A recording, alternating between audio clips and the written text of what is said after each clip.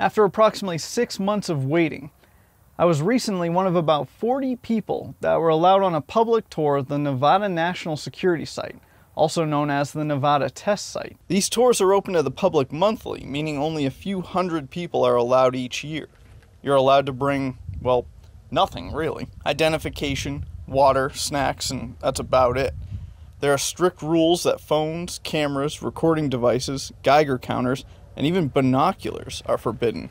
I vowed I would never go back to federal prison, so I wasn't about to try my luck. It makes sense though when you realize that the road that the tour bus is driving on, should it continue on past the furthest stop, would take you directly into Area 51.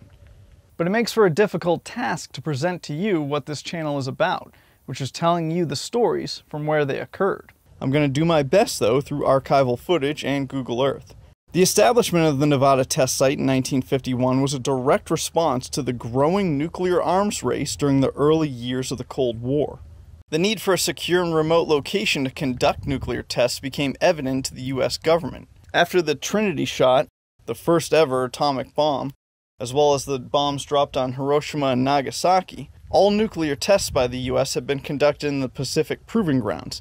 But concerns about safety, logistics, and the political implications of these tests led to the search for an alternative testing site on the mainland. In January 1950, President Harry S. Truman approved the establishment of the Continental Testing Site for nuclear weapons.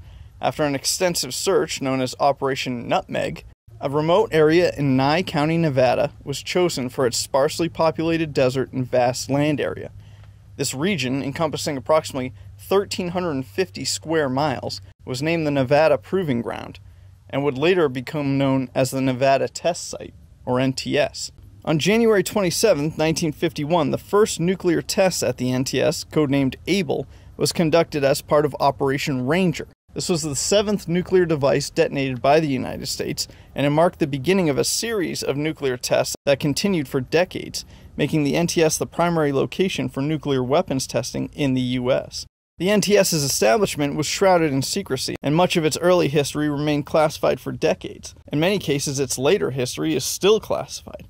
As the Cold War escalated, the NTS played a critical role in testing and developing new nuclear weapons, as well as researching the effects of those nuclear explosions. Due to its secure environment, classified experiments could be conducted. But these tests were not without controversy, as concerns about the environmental and health impacts of nuclear testing grew over time. In 1963, the Limited Test Ban Treaty, signed by the United States and the Soviet Union, prohibited all nuclear tests in the atmosphere, underwater, and in outer space, leading to the cessation of atmospheric tests here at the NTS and bringing on a focus of underground testing. The NTS remained active until the 1990s when the United States officially halted its nuclear testing program, and today the site continues to serve as a research and development facility for national security and scientific purposes, while also preserving its historical significance as a key player in nuclear history of the United States. Now, the tour that we took started in the confines of Las Vegas at the Atomic Museum, but our first real stop was at Mercury, a closed town 95 miles northwest of Las Vegas. This is essentially the entrance to the Nevada Test Site, and Mercury is visible from the highway. Once you leave Mercury, heading north though, you drive up an incline which takes you to what was previously known as Gate 200. After crossing over this saddle, the basin comes into view. The first thing we drove past was a series of benches built in the 1950s for visual observation of those VIP individuals who came to observe the military might of the United States. These were usually politicians and occasionally news and media outlets. Just to the north of these benches is what's called the Annie emplacement, and this is where the only nuclear-launched artillery shell, known as the Grable shot, was fired into Frenchman Flat, about 6 miles into the distance. The benches nearby provided a great view from where that was fired and where it detonated. More about Atomic Annie later. As we continued north through the site, on our left, the device assembly facility came into view. The entire site is roughly the size of Rhode Island, but the device assembly facility, or DAF, has the highest security on the entirety of the Nevada National Security Site. As the primary nuclear facility within the Nevada National Security Site, the DAF serves as a highly classified and closely guarded hub for nuclear research and development. The facility's specialized infrastructure allows for the safe handling and assembly of nuclear devices and components, facilitating important experiments and simulations to advance the understanding of nuclear technologies. Additionally, the DAF offers a secure environment for collaborative efforts between government agencies, national laboratories, and private contractors involved in nuclear defense projects. The tour guide described the insides of the DAF as being very prison-like, with multiple layers of security. It also boasts an innovative protective structure known as the gravel girdie. The gravel girdie is a reinforced concrete roof. Underneath the protective roof lies a unique system, which is 7 meters of loosely compressed porous gravel, should one of the nuclear devices go critical. The gravel mass is engineered to flex and move upwards when impacted by an initial blast from the research area below. Following the explosion, as the gases cool down, the gravel mass descends back into the room. It efficiently traps substantial amounts of radioactive particles under and within the gravel, greatly minimizing any potential leakage. Contain a 1 kiloton fizzle. You can see the 5 circles on top of the DAF, which outline its 5 gravel girdies, protecting the outside world from a potential internal explosion. As we descended down into the basin, the dry Yucca Lake, also known as Yucca Flat, came into view, and this is where the majority of the nuclear tests were conducted. Yucca Flat is known by Time magazine as the most irradiated place on Earth. It was the site of 739 tests, accounting for over 1,000 nuclear devices being detonated over approximately 40 years. Continuing our descent down into the basin, on our right was a large outcropping of rock known as News Knob. This was located about 4 to 6 miles from where the blast took place out in the flat. News agencies would come set up their cameras here and report back what they observed from News Knob. We continued past the U1A lab. The facility appears to be a small collection of buildings and small warehouses, but below it sits 5 miles of tunnels, 973 feet down below the surface. And this is where subcritical tests are still conducted. The first stop, ironically, is where the NTS nuclear testing ended. Icecap is all that remains of the structure built for a test that never happened. The underground tests all began their journey in a similar fashion, with a hole in a cavity drilled, test equipment installed, and then detonation. Structures like Icecap were built for all of the preceding tests, and this location was next in line to be utilized in an underground detonation. What happened first, though, was the United States signing a moratorium on nuclear testing, leaving Icecap a few weeks short of being used for its intended purpose. The valuable equipment was removed, but a majority of the structure remains, having no alternative purpose due to its bespoke design. It was set to be the 929th test, sitting ready for the package, the device. Its 152-foot tall structure and 1,600-foot hole still remain right here. Dry ice was going to be used to test the criticality at below zero temperatures that would be found in space, thus the name Icecap. Next to Icecap is what's known as the lowball crater, which is listed as being a 20 to 150 kiloton device. That enormous range is because that test is still classified, but due to agreements with other countries, its range needs to be reported, and that range is 20 to 150 kilotons.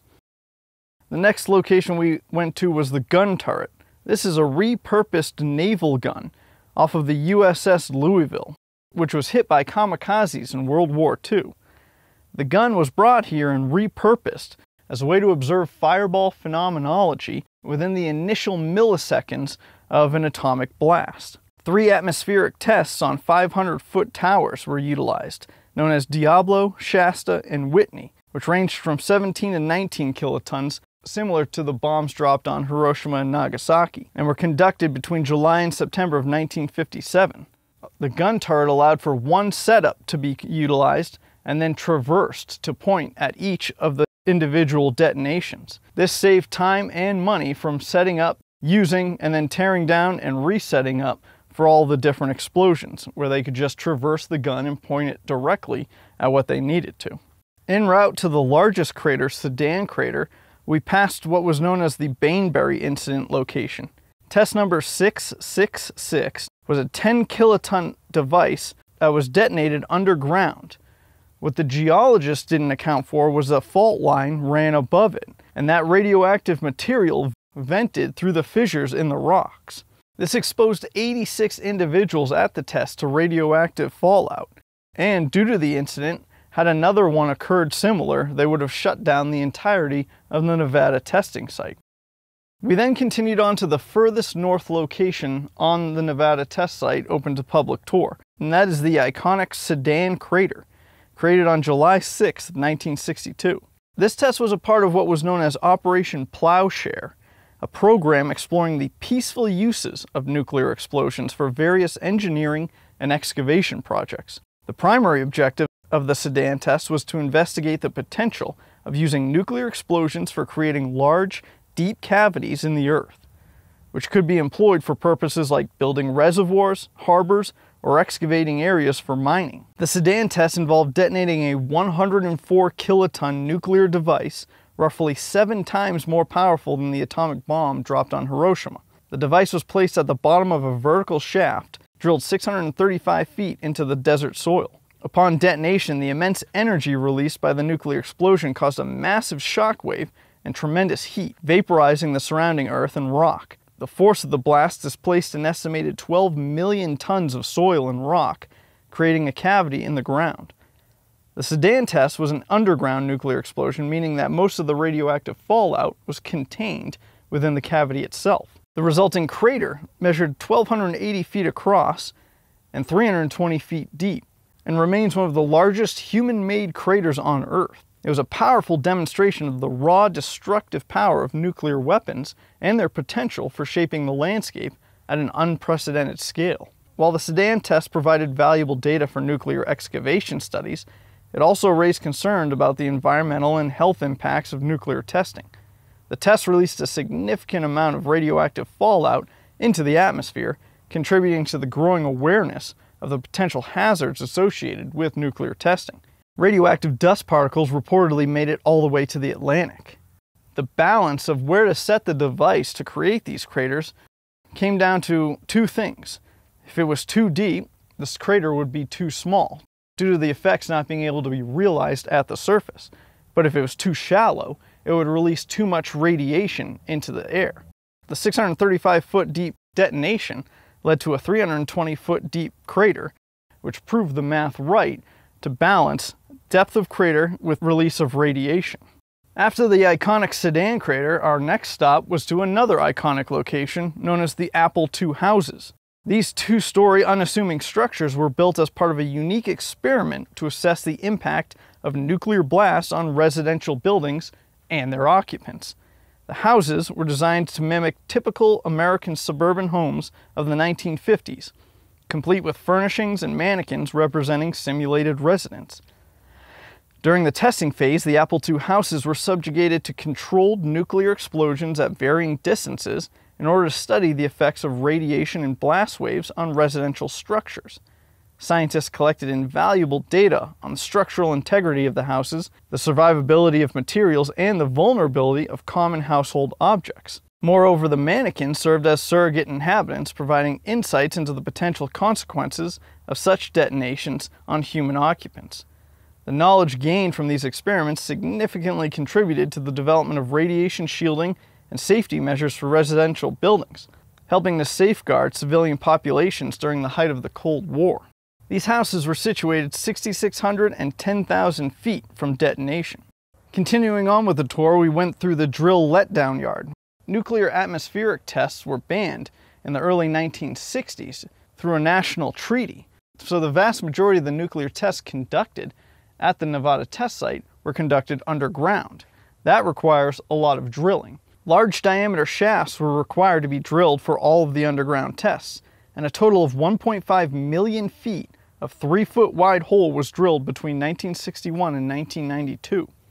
A total of 280 miles were drilled straight down, with some tests being conducted as deep as a mile. A 160,000-pound drill assembly kept the hole perfectly straight. A majority of the drills were 3 feet wide, but some got as large as 144 inches wide. We then turned towards Frenchman Flats, which, again, somewhat ironically, the last place that we actually stopped and got off the bus was where some of the first ever testing was conducted, including the Able test, part of Operation Ranger, which was the first nuclear test since Trinity on the continental US, and the 7th nuclear detonation ever in human history. The other 4 had been conducted in Japan or in the atolls of the Marshall Islands, in the Pacific Proving Grounds. Multiple ground and 5 atmospheric tests were conducted here on Frenchman Flats. The tests under Operation Ranger were conducted to assess and evaluate the performance of different nuclear weapon designs. These tests showed the behavior of nuclear devices, the efficiency of fission and fusion reactions, and the yield or explosive power of the weapons. Frenchman Flats was also the site of the atomic anti-nuclear artillery firing using the M65 atomic cannon. As I said earlier, we passed by the emplacement location of atomic anti, and this is where it actually detonated. If you're interested in the only nuclear artillery device fired by the Americans, as well as the man-portable Davy Crockett nuclear device, I did a video on atomic anti a little while back, and I'll link it at the end of this video. That test, known as Grable, was conducted in May of 1953, and it fired a 280mm cannon shell that exploded in the air at a height of 524 feet, producing a mushroom cloud. This test was primarily intended for military training as well as public relation purposes, showcasing the military's nuclear capabilities. Also within the confines of Frenchman Flats were some old pig pens when they needed to utilize something living as a surrogate for human flesh, as well as various infrastructure constructions. One was a melted bridge, as well as several different types of bomb shelters, test shelters, built out of aluminum and concrete to determine their effectiveness at different ranges from nuclear tests. These shelters, made out of different gauges of aluminum, as well as 6-inch reinforced concrete and 2-foot reinforced concrete, showed exactly how they would be affected between 1,000 and 2,000 feet away from a nuclear blast. A spoiler alert, the aluminum structures melted almost instantly. The 6-inch reinforced concrete was barely able to hang on and caved in majority of the side that was facing the nuclear blast, and the 2-foot concrete survived every single blast, including the largest, the Priscilla detonation, which was a 37 kiloton shot. As we exited Frenchman Flats, we passed by where the atomic forest was located. Dozens of trees were cut down and shipped to the site and then stuck into concrete, and is one of the more well-known iconic videos from the Nevada testing site. Also nearby was the test location for the gravel Gertie, which found its way into the construction of the device assembly facility. One of the locations we didn't get to observe was where, during one of the underground explosions, a manhole cover, which had been welded on top of the 3-foot hole, was launched. After reviewing the video footage that was taken of it, it was calculated to be traveling at 125,000 miles per hour, surpassing the escape velocity required to exit Earth's gravitational pull. Its fate remains a topic of debate. Some surmise that it was vaporized, going through the atmosphere, while others propose it may still be drifting out in the vast expanse of space. And it spent decades as the fastest man-made object ever, and is still the fastest object ever on Earth. Throughout its 40-year history, the Nevada test site housed research from anything from nuclear-powered rocket ships that were meant to take us to Mars to large explosives that keep military personnel safe. The final test at the Nevada test site was at Yucca Flats and was known as Operation Julian's Divider Test, and it was conducted on September 23, 1992, just prior to the moratorium temporarily ending all nuclear testing. The legacy of the Nevada test site has multiple facets though. Radioactive fallout, groundwater contamination, health effects, environmental damage, these are all things that were protested against. It now focuses on maintaining the safety and security of the U.S. nuclear arsenal and advancing scientific knowledge in various disciplines. There are dozens and dozens of other landmark locations here that played a role in America's nuclear history, but we really don't have time to go over all of them. If you're interested in taking a tour of the NTS, I recommend you check out their website for upcoming public tours. It is competitive, and you will need to probably set a reminder in order to make sure you get a spot. As promised, here's a link to the Atomic Annie video, as well as another video for Air Force Plant number 67, where they attempted to build a nuclear-powered aircraft in a secret facility deep in the forests of Georgia. Thanks for watching. Thanks to my Patreon subscribers for helping me get here. As always, until next time, get lost.